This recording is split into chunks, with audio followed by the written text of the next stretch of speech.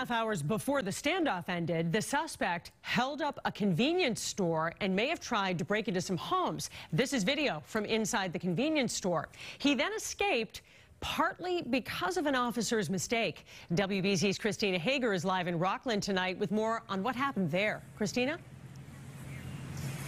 Well, the police chief here in Rockland says his officers showed remarkable patience and restraint with a suspect who at different times asked them to shoot him and even sped toward them in one of their own cruisers they say he stole.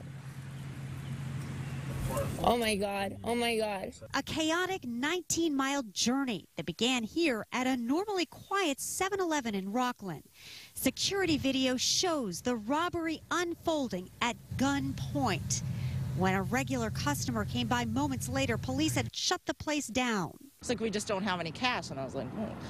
And then I saw the police officer, so I'm like, did you guys get robbed? By then, another customer had already helped lead police to the suspect, who neighbors say even tried to get into a couple houses when a veteran officer approached him. My officer drew his service revolver, pointed it at him, told him to get on the ground.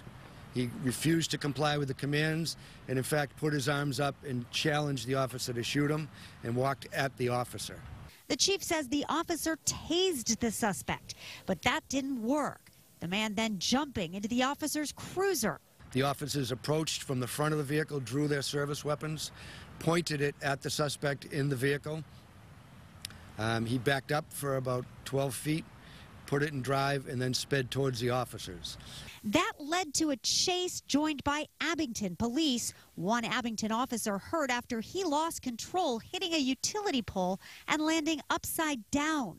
A Weymouth cruiser also damaged. Meantime, inside the stolen Rockland cruiser, this is the broken bracket that was holding the officer's semi-automatic patrol rifle, normally released by an electronic key. He was able to bend the metal brackets and able to work that rifle out because he had so much time to do it.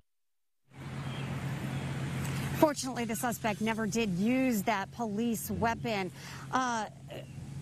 We are told that the Abington and Weymouth officers who crashed their cruisers during that pursuit are doing just fine. But there is still a missing weapon out there, the gun that was used in that robbery. Police are out now searching the area here for it as we speak. In Rockland, Christina Hager, WBZ News. Christina, thank you.